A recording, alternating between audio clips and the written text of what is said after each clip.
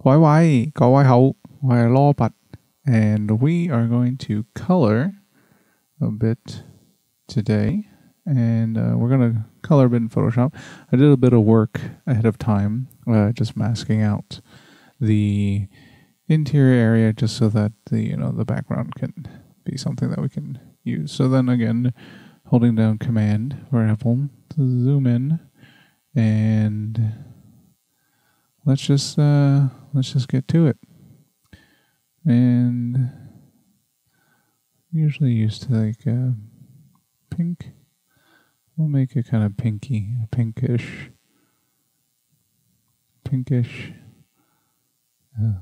My mouse is acting up a little bit. There we go. That's not a bad color at all. So here we are, and this image is a squid on a bass player. I drew this one a while ago. I'm not sure where the inspiration came from. I do a lot of kind of stream of consciousness drawing, I guess. There is some planning. Planning is important, however, at the same time, not all of it is entirely planned.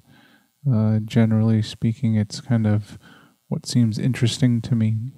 So again, I created a gray mask by selecting kind of the interior areas of the image, and then just starting to do kind of the base color. I enjoy drawing squids and octopuses, octopi, because just the planning. I enjoy the planning of the tentacles. Actually, they're very interesting appendages. I mean, we're quite limited with two, mind you. The amount of effort required to maintain 8 is a different story. I think I got everything.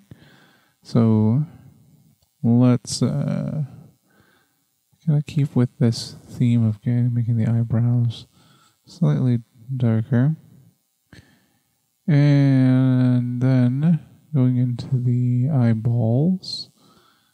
That's nice. This one seems to be looking down, I believe.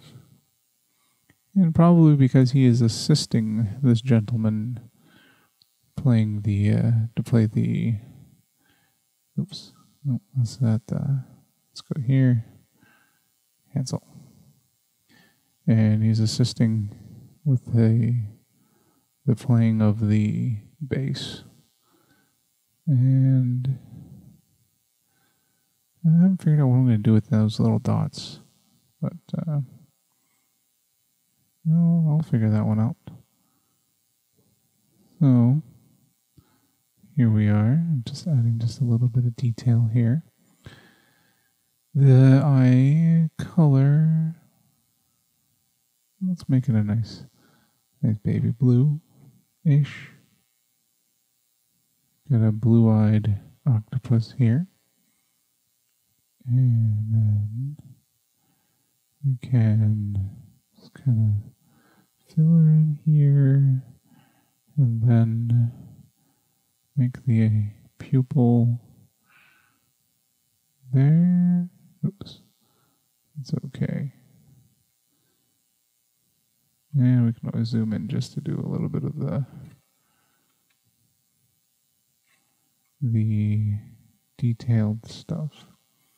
All right, and then let's get to this guy right here.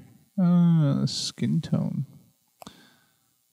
Let's get a little bit of pink, pinkish, yellowish, orangey kind of skin tone. There we go. And let's make this guy just a little bit darker. There we go. And then ears. and such. The kind of, putting down the base coat. And I mean, with the power of, digital painting. Oh, I am actually painting right on the gray. Oh well, that's not a big deal at all. Technically, the gray is really unnecessary. However, perhaps later or in another episode, we'll be doing the highlights first in gray and then going in with the color on top. Mainly because I've read somewhere, I feel that everyone has read something somewhere now, that, practicing doing the lighting and shading on a gray kind of neutral background first, and then since it really helps, push the colors out once you get your shading done correctly. And but right now I'm kind of approaching this from a very rudimentary, as if this was a coloring book, and I'm just kind of coloring as I go. And also, the truth is, while we do read, and there is a lot of information out there, I've kind of gotten to the point where I feel that maybe everything should be taken with a bit of, I think the saying is with a grain of salt, but it's more just being cautious about what we read and the concept of what truth and what we should be doing is. There's a lot of people giving advice, and as human beings, we are excellent pattern recognizers. So when we see something work, we tend to say, well, that's what we should be doing. Oh no, that's supposed to be gray as well. All right. Let me get in there and just kind of fill. That's a shirt. That's where his shirt was. There we go. Much better. And anyways, so, while there is a wealth of information out there now, again, whatever works for you, I think, is probably the best thing to do. There are always more than one way to skin cats. There's always a saying for something, and there is never anything that is absolute. Short of death and taxes. And those things, even then, are somewhat questionable, as considering, we spend a lot of time attempting to thwart death and trying to be more than that. But anyways, feet. Let's color these nice feet. And I'm sure, I feel that the shape is off, but it's okay. It'll be okay. Let's see if the coloring kind of saves it. I still haven't figured out how much of a background I'm going to start to include into these images, and whether or not I'm going to really be pushing, complex backgrounds, or if I should just be keeping it very simple. On that note, just keeping it on a white background really isn't necessary. I could always go textured too. The nice thing about digitally painting these things is that you can always create a texture. A textured background is quite nice, and they aren't too complicated to add into things. Oh, getting too close. I'm going to try my best not to go into the pixels, because that can be it can be a little bit too much. There's the strength of the digital medium, but at the same time, perfection is fleeting at best. We shouldn't try to create the perfect image, but rather just kind of create the perfect moment. think that's what it is. These little moments here, as I'm coloring these toenails, makes me think of my own toenails. How often do you cut your toenails? Toenails are very important. They're an odd bit of extraness that we have on us. A bit of maintenance that can be frustrating at times. But, nevertheless, still very important. And let's give him some dark eyebrows, just to kind of make it pop. And then, let's make the eyes. Dark eye right here. They look a little sad. I like the sad eyes though. Confused. I think that's the look I'm going for. The not quite sure of what you're doing, but at the same time, you are doing it. So your brain is, firing off signals saying that, what you're doing is right. But who knows if that's right or not. All right, and let's get a little fancy with the shirt. Nice red shirt. Should we stick with the red, purple shirt maybe? An orangey shirt. And there we go. Sure, here's a red shirt. It is it's a nice color. I do enjoy red a lot. It is supposed to be a lucky color for Chinese culture, and I grew up with a lot of red around the house. So, it's being very superstitious in a way, by upbringing. It's interesting how we find, patterns in what really shouldn't have any kind of pattern whatsoever. Just more keep hitting the wrong button. Let's give him blue pants. Red shirt, blue pants. Nice and simple. Yeah. And here we go. I just find the dark blue a little too dark though. It gets lost. And then let's darken this shaded area up. Do the same with the sleeves right here. And maybe this little neckline thing. The collar, where the elasticity is, so that I guess the shirt stays on us. And let's get to this guitar. All right. Usually they're darkish. What color is this guy anyways? It's kind of got reds and purples. Purple's very loud. Let's make the bass, not the guitar, the bass. The dark purple. Yeah.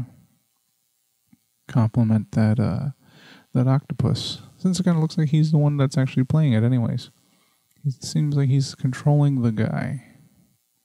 And so, here we are. There we go. And there we go. And I think, through this kind of experimentation, I like putting this up, like prepping a bit of the piece first before we begin the coloring. I am, the shading out, making sure that everything's kind of set up is nice. However, I find that this is the part where I get to kind of relax and talk, and it's quite nice. And I hope others enjoy this as well. We shall see. But as we move on, the day is the day. Waking up is a fascinating thing. It is winter right now, and today, actually, when I woke up, I saw that it's usually dark when I wake up. My children wake up quite early, around ranging between 6 to 7, and especially in the winter, it's very, very dark outside. Hold on. I feel like I got a hair in my eyeball or an eyelash, perhaps. But anyways, it's been fairly dark outside, and now, it's kind of depressing when you wake up and it's dark, but, you must wake to accomplish deeds during the day. But today, when I woke up, it was this kind of haze. It wasn't quite bright yet. I think the sun was definitely up. However, it was a bit foggy and overcast, so it had this kind of like orangey gray tone to everything outside, and it made everything seem very surreal, which was, did not help because I was tired, and it just made me feel that, what's going on, and am I still dreaming? Are these children really awake?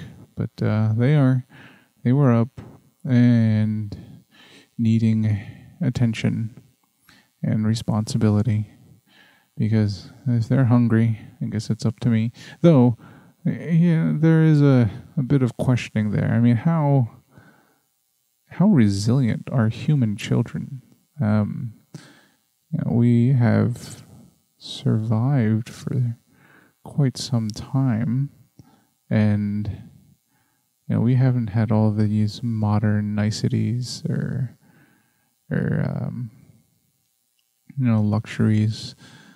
Cereal, it's like, what do we wake up to? I guess leftovers were probably a big thing. Whatever was not eaten the night before was probably just left out. I can't even imagine a time without refrigerators. I mean, I am, proverbially, I gotta work on my pronunciation.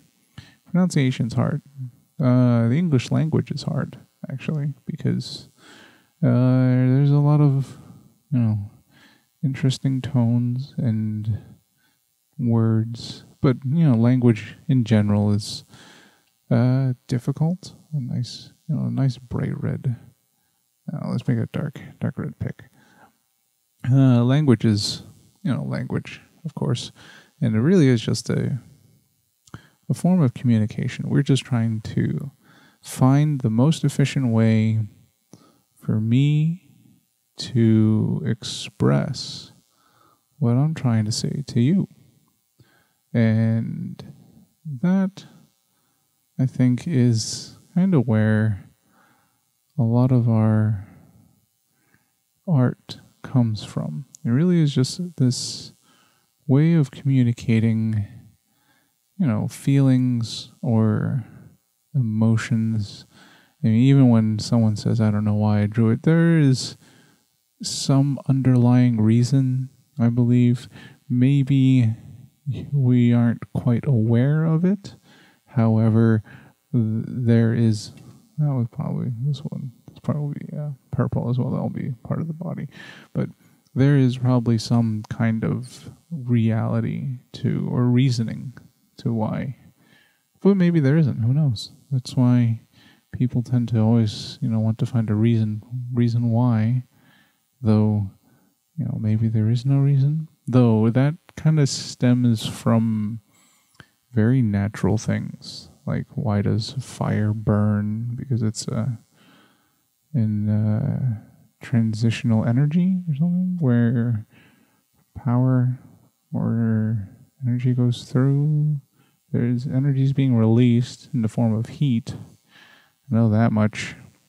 And then from there, we make fire and then things. So maybe nothing is actually that fated. Everything does happen for a reason. So when someone draws a picture or writes a poem or makes music, like with the bass, we learn how to use these instruments that are, complex, but, the patterns we hear from them, and we find it soothing, or music can be alarming or jarring or offensive.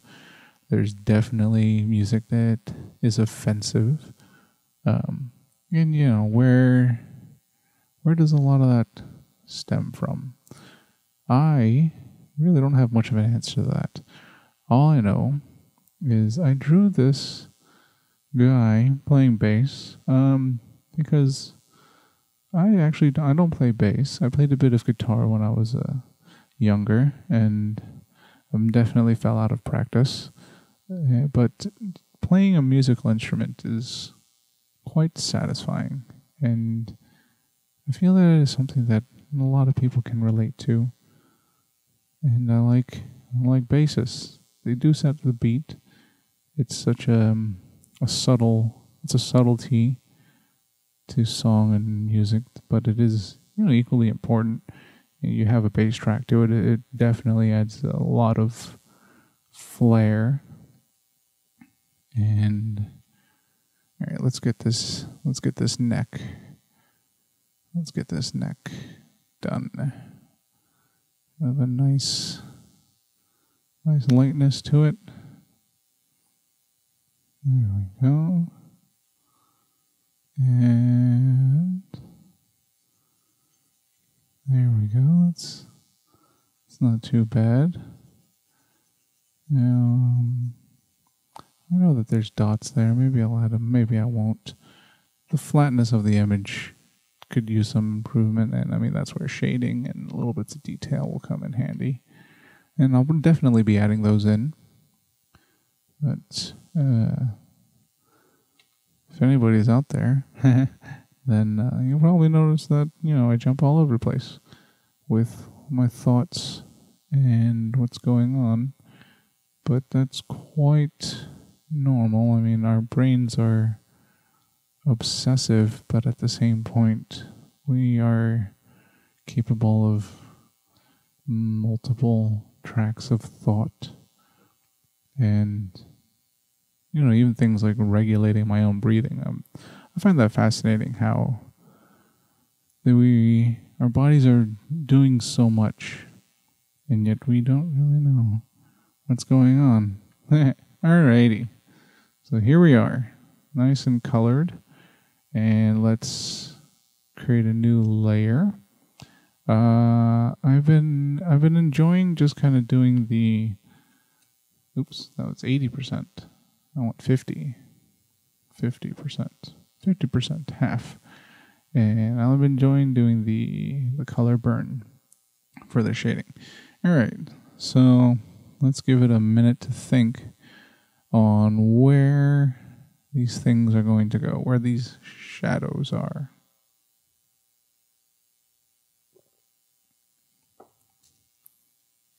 Alrighty, so let's see.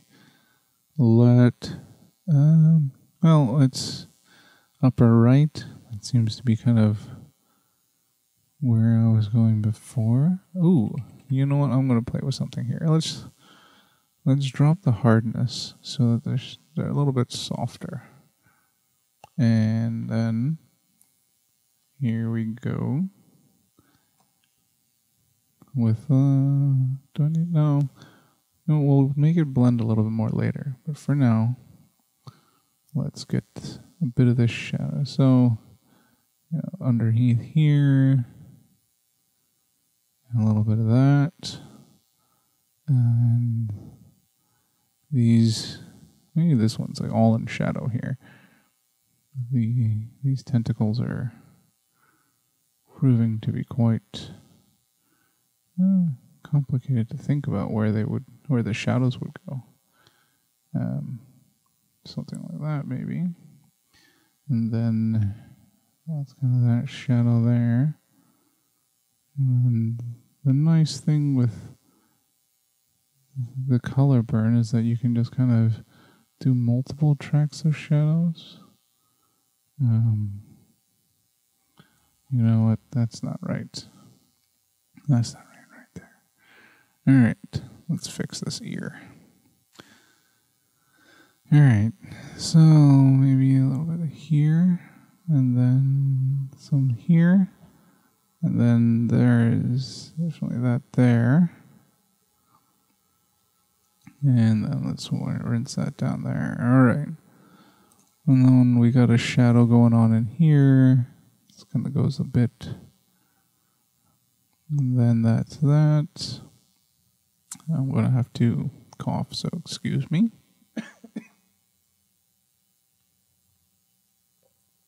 Alrighty, and then let's kind of keep that. No, knocking stuff all over my desk. Alright, shadow kind of maybe a little bit there. Definitely something there. That's probably in shadow. Let's keep that sliding through. And then there we go with that. That piece, yeah, why not? And there's that. And let's do that there. Yeah. Give them a little bit of shadowing right there, and something right there. And then for the face, let's put a little bit of that right there. This is probably definitely all in shadow right here. And these fingers.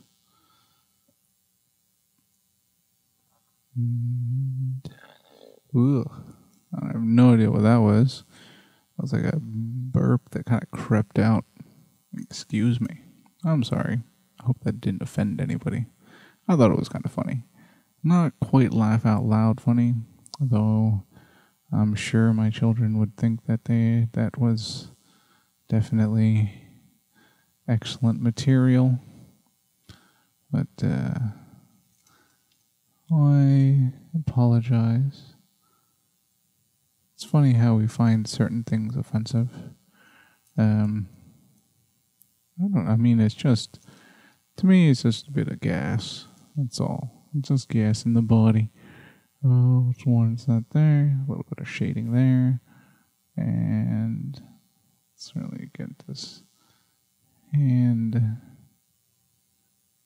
No, I don't like what I'm doing there. I'm going to be doing something wrong there. And, alright, let's just kind of take a step back. Get this kind of right. The shadows will come across here. And then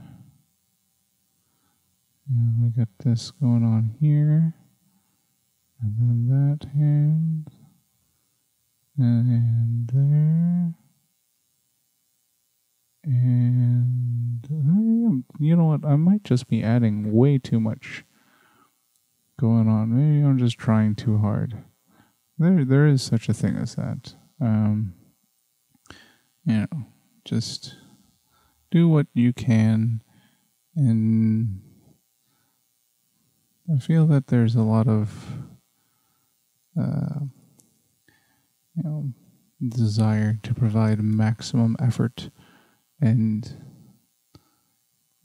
we do what we can. However, sometimes doing too much, is at times too much.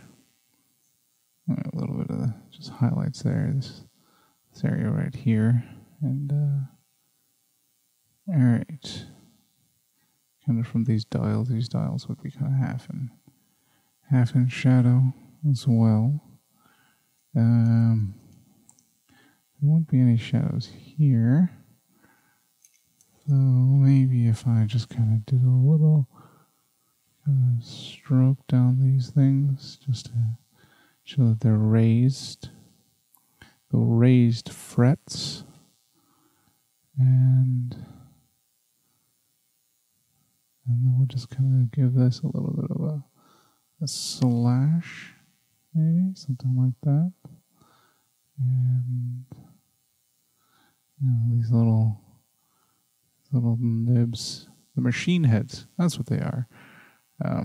Drop the opacity to 50. 50, that's more than enough. That's not bad.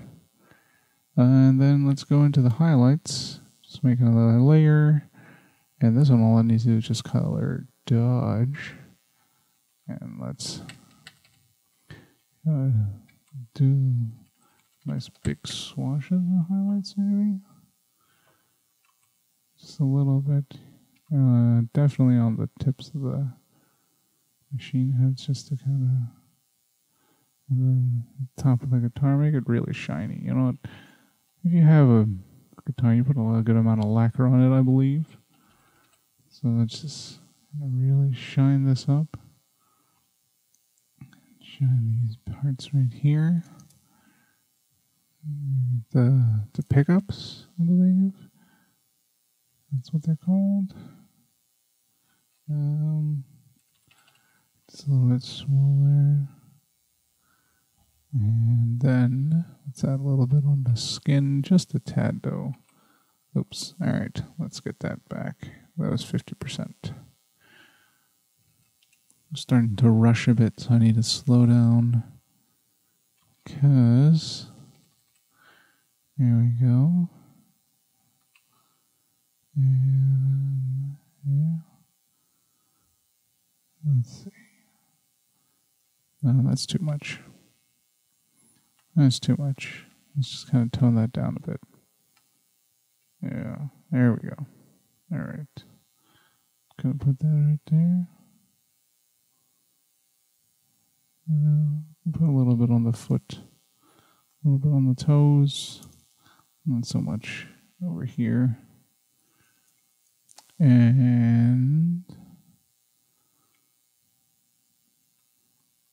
just a little bit right there. A little bit of that shine is nice.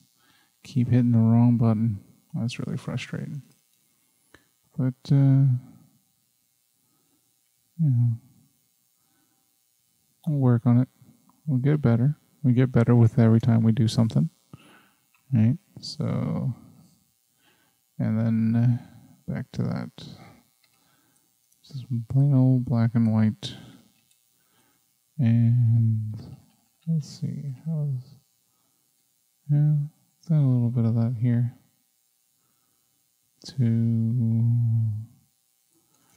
To the frets, really make them pop off. I mean, they are an integral part of the whole guitar or bass playing. Stringed instrument, you know, we push down a string, we strum it, it makes a tone, it vibrates at a specific frequency, and we become obsessed with the sound. That's really what it is. Just light little highlights on the octopus. And I am definitely using the undo button a lot. And I don't know if it's a good thing, but you know, the undo button is there. You do become dependent on it. And then let's add a little bit of highlights onto the skin right here. Just a little bit. Just on the fingers. Oh, that was interesting.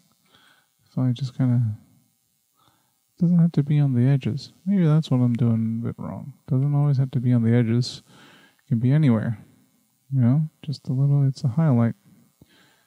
Oh, I'm finding new things, or maybe I'm just messing up, or finding techniques that I should have known.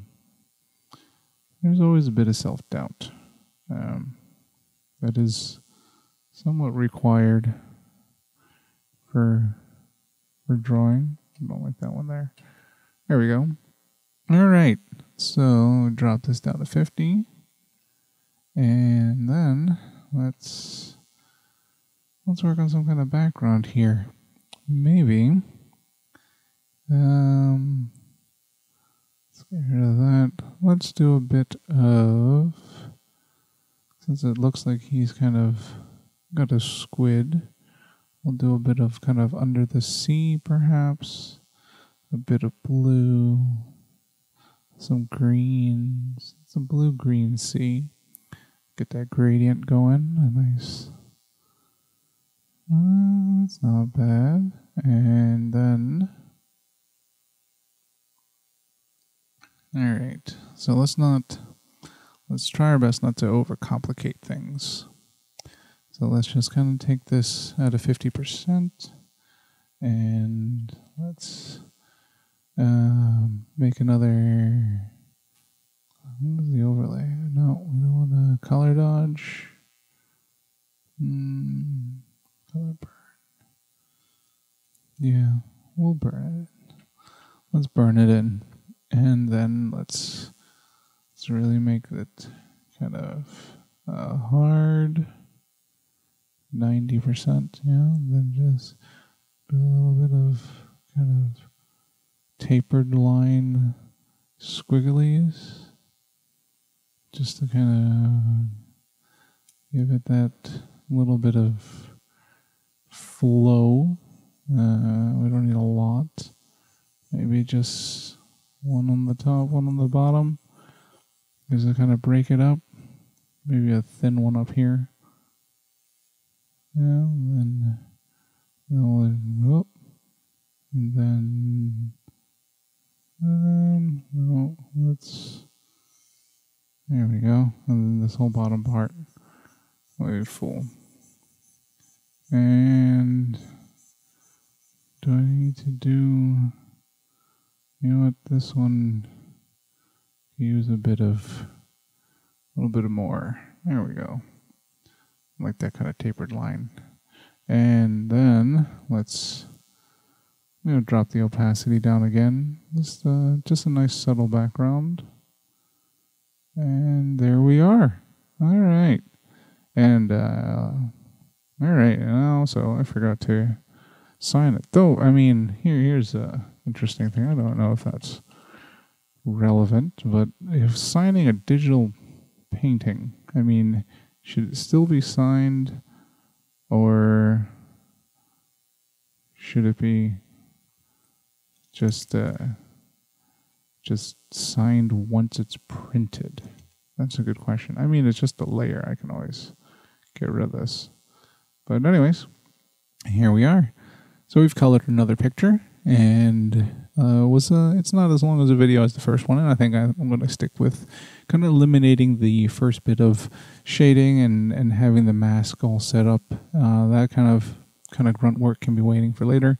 And as we proceed and keep moving on with this, hopefully we'll get better, and we'll learn some new things, and we'll have some fun. So once again, thanks for watching. Goodbye.